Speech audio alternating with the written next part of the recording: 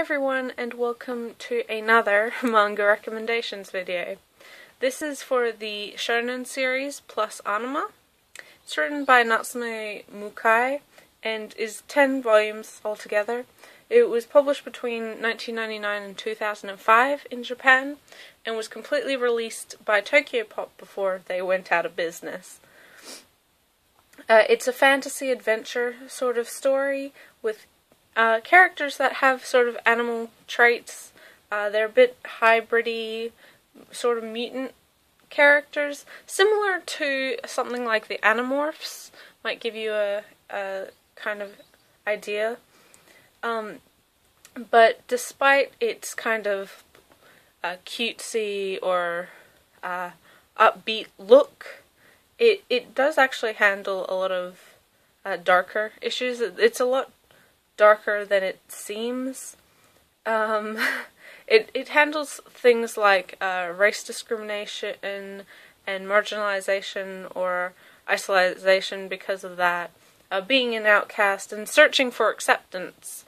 It's the story of 4 kids, all under the age of about 16, who, for various reasons in their lives, have developed these animal traits, wings, fishtail, claws, that sort of thing.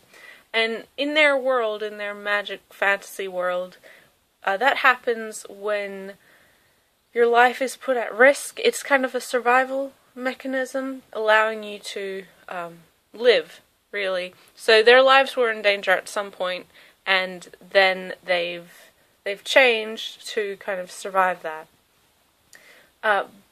Even though that's the case, there's a lot of discrimination, as I mentioned, within society, and there's quite unpleasant things like human experimentation, a lot of abuse, and a lot of survivor's guilt as well in this story. Surprisingly, because you wouldn't really expect that from a cover like this. I'll show the covers.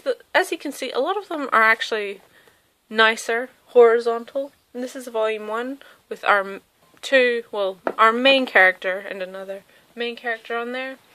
This is volume 2.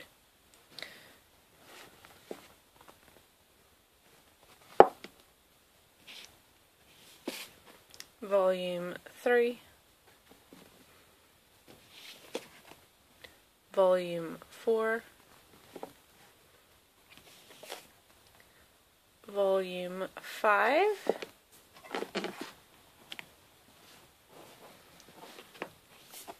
Volume 6.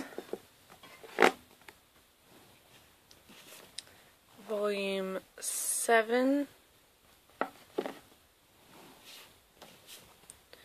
Volume 8.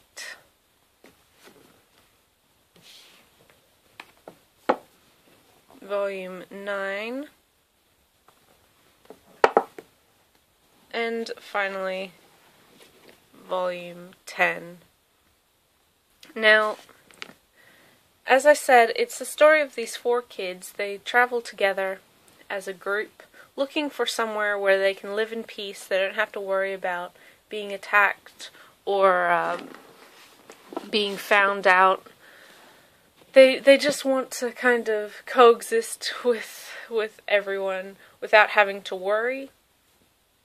But there's other things going on there as well. You learn a lot about individual characters as the story progresses. Inside you can see it's quite a almost shoujo looking series.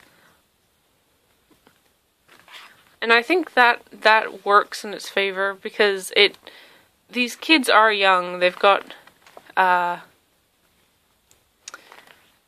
of this unassuming air about them, but it does kind of trick you into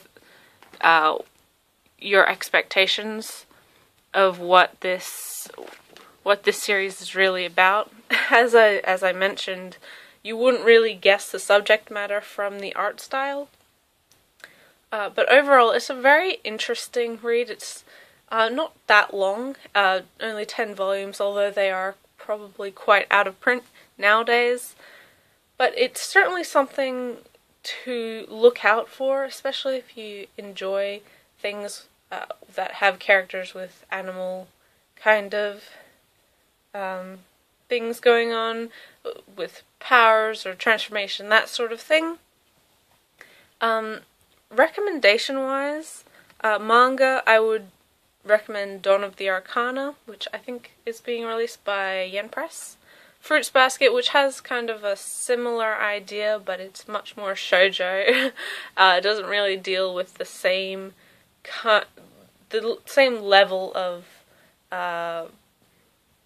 some of these issues that Plus Anima does, but it has that kind of animal transformation thing in it.